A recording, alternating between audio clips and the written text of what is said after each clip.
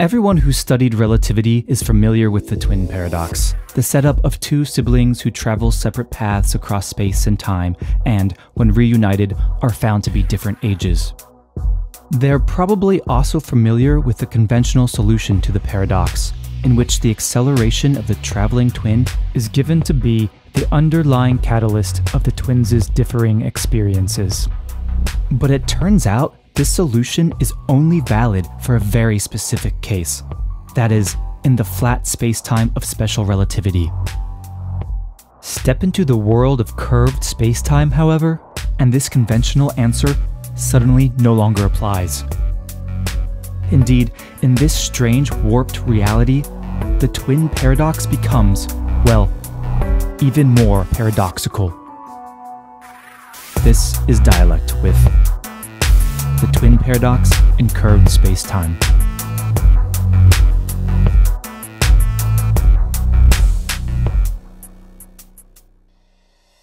For the last century or so, we've been told the key to resolving the twin paradox lies in the fact that, in order to remain younger than their sibling, one of the twins has to accelerate. But in 2009, two European physicists published a paper where they demonstrated that this isn't always the case. Entitled, "Adding to the Paradox, the Accelerated Twin is Older," the paper presents a scenario where the twin who accelerates actually ages more than their sibling. The twist? This twin paradox takes place in curved spacetime, as opposed to flat spacetime. Now, the difference between flat spacetime and curved spacetime is the subject of many a thick textbook. But at the moment, all we really need to understand is that flat spacetime models environments where gravity doesn't have a significant presence, while curved spacetime models those where it does. And since the traditional twin paradox is formulated in the absence of gravitational considerations, this means it occurs in flat spacetime. But what happens if we throw gravity into the mix? To answer this question, the authors of the 2009 paper devised a simple setup. One twin, let's call her Alice, sits at an unchanging position in space, while the other twin, we'll call him Bob, flies around in a circle, starting and ending at Alice's location. Now, in empty, flat spacetime, this situation resembles the classic twin paradox scenario. One twin is at rest the entire time, so her clocks tick fastest, while the other twin travels away at a high velocity, so his clocks tick slower. And although each should see the other's clock ticking more slowly, the classical explanation also tells us that, because Bob has to accelerate and feel a force in order to fly around in a circle, he will also observe for Alice time contracting effects, which, in negating and opposing the time dilation effects, ultimately cause her clocks to speed up, leading them both to agree that she is the older twin. But rather than hang around in boring old flat spacetime, the authors take this setup and embed it in a curved spacetime with a Schwarzschild-like metric. Or, in other words, they place a mass in the center of Bob's circular path.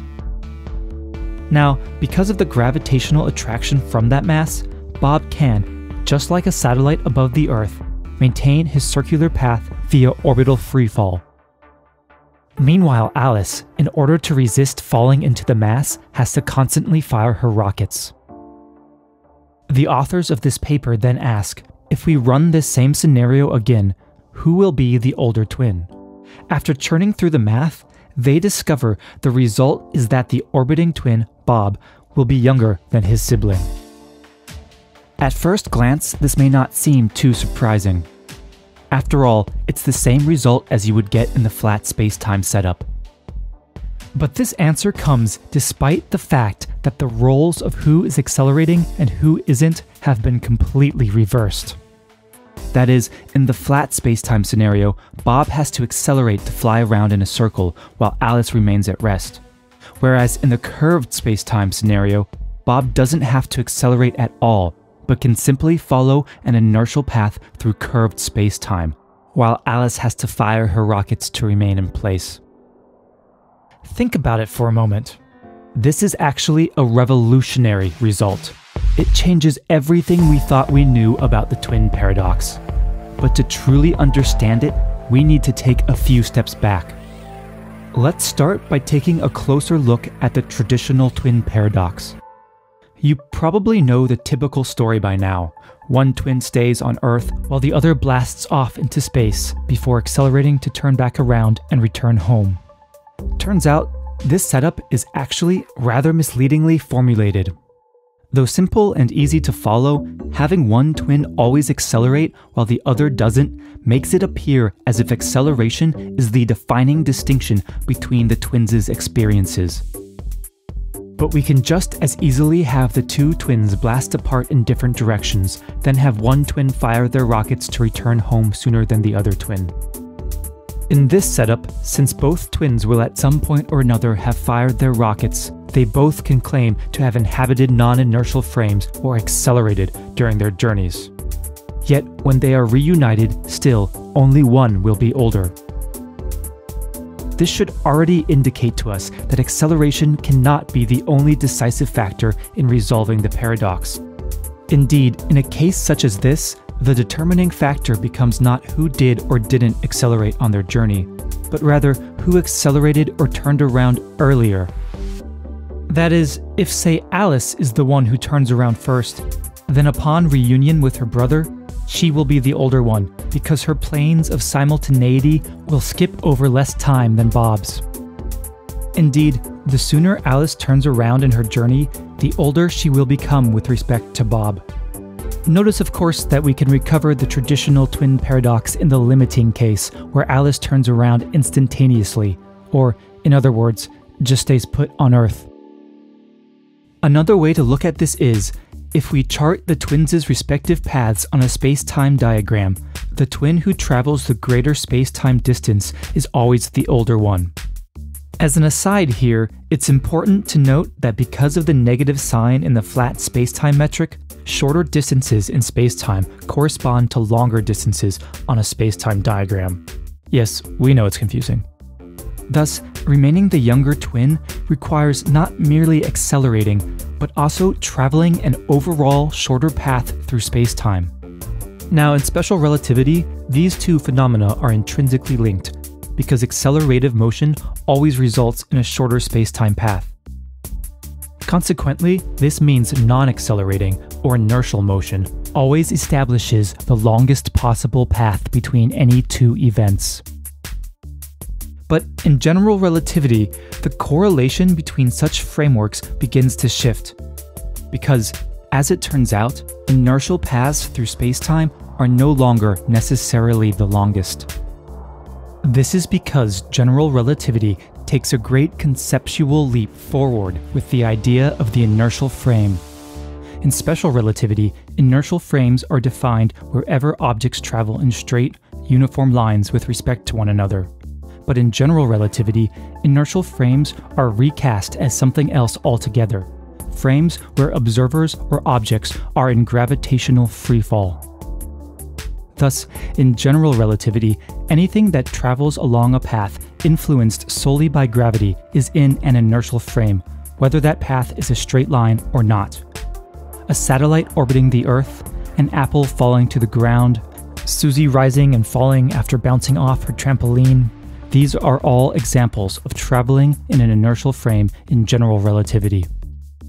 This shift in conceptualization came about because Einstein realized that there was no way to distinguish, at least locally, between being accelerated by a homogeneous gravitational field and being at rest. He deduced that this meant that gravitational acceleration wasn't real at all, but rather only an apparent form of acceleration, one which, like centrifugal acceleration or other fictitious accelerations, arises upon incorrectly judging the true motion of one's frame of reference. So although one can appear to be accelerating when they are falling towards the Earth or circling in orbit above it, they are not actually experiencing any force at all, but rather only traveling in uniform motion in inertial frames. These inertial frames are, however, subject to the curvature of space-time. And well, the trick behind curvature is that parallel lines don't have to stay parallel. Rather, they can eventually converge or diverge, like lines of longitude on a globe. Likewise, for inertial frames at rest with respect to one another, their initial movements through time, or their world lines, start out parallel but can be made to converge if the dimension of time and space through which they move, i.e. spacetime, curves in just the right way. This is, in a very brief nutshell, why inertial paths through space can appear to converge under tidal forces, or even circle back on themselves in orbital motion. This curvature is also why an inertial path through spacetime might not necessarily be the longest one. The straightest path between 2 points on a globe, for instance, is not necessarily the shortest, since one can always take the long way around. Similarly, inertial paths through spacetime, while being the straightest paths possible, don't have to be the longest. Now, let's go back to our twin paradox in curved spacetime. In the scenario presented by the authors of the 2009 paper, the orbiting twin is subject only to the gravitational force, which again in general relativity means he is not accelerating at all, but rather traveling with uniform inertial motion through curved spacetime. He never has to fire his rockets, and can therefore claim to be at rest the entire time. Meanwhile, the other twin, the stationary one, has to fire her rockets and accelerate the entire time in order to fight the curvature of spacetime and remain a constant distance away from the central mass. She therefore feels a force or inhabits a non-inertial frame for the entire duration that her twin is in orbit. Now, according to the conventional explanation to the twin paradox, the twin who ages less should be the twin who accelerates or feels a force during the journey. Yet, in the scenario in curved spacetime, this criteria completely fails us because the orbiting twin, despite never accelerating and never experiencing a force, still winds up traveling the shorter spacetime path, and therefore comes back younger. Meanwhile, the twin who is constantly firing her rockets ends up older. What does this mean? Well, it demonstrates conclusively that acceleration does not resolve the twin paradox. This is a shocking result, namely because it means the explanations we've been given for the last 100+ years have been definitively and undeniably wrong, or at least grossly incomplete. It also makes all the offshoot explanations, like the popular switching frames one, entirely irrelevant. This is validating news for the skeptics among us, who always found such solutions to be a little suspect in the first place. These solutions, after all, rely on the notion of absolute acceleration, a notion so poorly defined that even Einstein thought it was absurd. But if the conventional solution is wrong, just what then is the solution?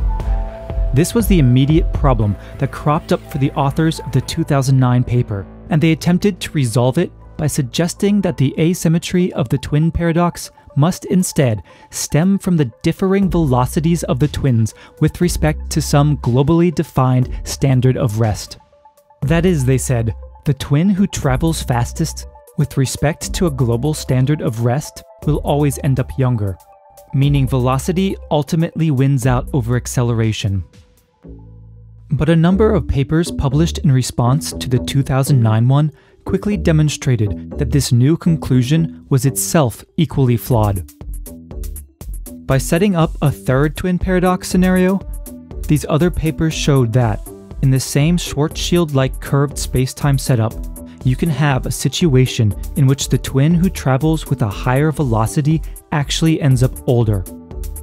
This new setup is almost simpler than the other two.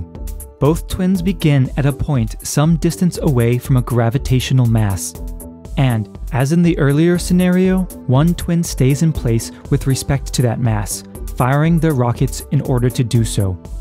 The second twin, however, is launched radially outward at a high velocity, then allowed to freefall in the mass's gravitational field until they rejoin their twin.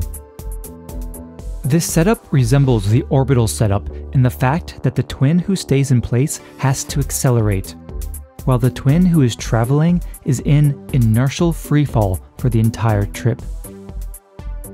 Now, however, the outcome is reversed. The unaccelerated, free-falling twin is older upon the twins' reunion, while the accelerating twin is younger, showing that curved spacetime can accommodate solutions in which the accelerating twin can be either younger or older.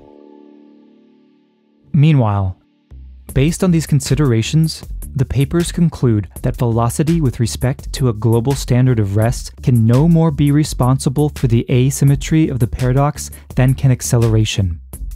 Ultimately, these considerations suggest that there is but one and only one criteria for resolving the twin paradox, that of the lengths of the twins' respective space-time paths. That is, no matter whether space-time is curved or flat, the twin who travels the shorter space-time path will always come out younger. In flat space-time, a shorter path always requires an act of acceleration. But this fact does not generalize to curved space-time, where the shorter path can belong to the inertial twin. So what does this all mean for the twin paradox? In one fell swoop, we can cross three popular answers: acceleration, feeling force, and changing frames, off from our list of possible agents of asymmetry for the paradox. All of these have been routinely offered up as candidates in the past, and it's nice to know that we can conclusively move beyond them. But that still leaves the ultimate question of what really breaks the symmetry, what truly resolves the paradox. To begin answering this, we'll need to understand what actually goes into determining the length of a space-time path. But we'll have to dig into that later, because this has been a lot to digest, and right now our heads are spinning a little. But certainly, we won't stop exploring the mystery of the twin paradox in future videos. This has been Dialect. Thanks for watching.